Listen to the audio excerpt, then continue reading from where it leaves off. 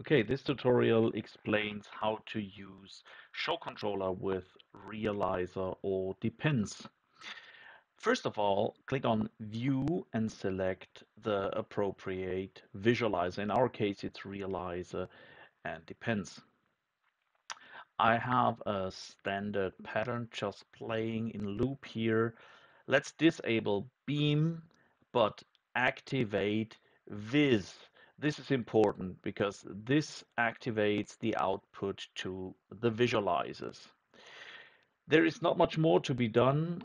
We need to, of course, assign hardware to the specific tracks, otherwise there's no output. But that's it, what you have to do on the side of Showcontroller. Let's open up Realizer and have a closer look there.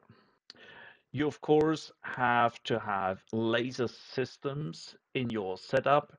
In this case, we have preset some lasers to, as you can see, there's already output coming out of these lasers.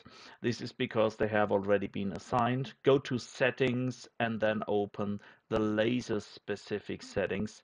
Set the laser to active, and then you can do more settings like the divergence settings, the beam diameter settings that are specific to the laser systems you're using.